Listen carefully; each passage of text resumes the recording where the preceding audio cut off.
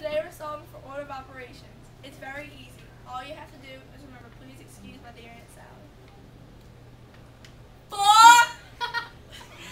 times the sum of 8 minus 5 squared Plus 9. divided by 3. equals question mark. So step 1, you have to work inside the parentheses. 8 minus 5 equals 3. So now it's 4 times 3 squared plus 9 divided by 3. Step 2 is the exponent. The exponent is the power house.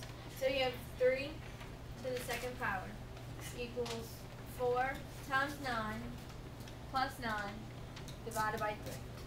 Step 3, you multiply and divide. Whenever you multiply or divide, you have to remember it's always left to right.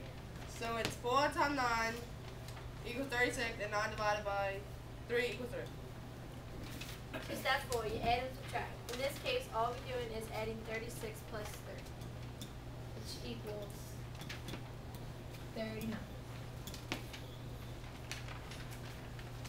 So your solution is 4.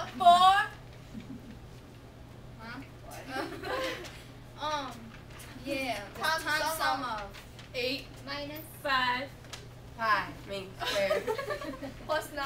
divided by 3. equals 39.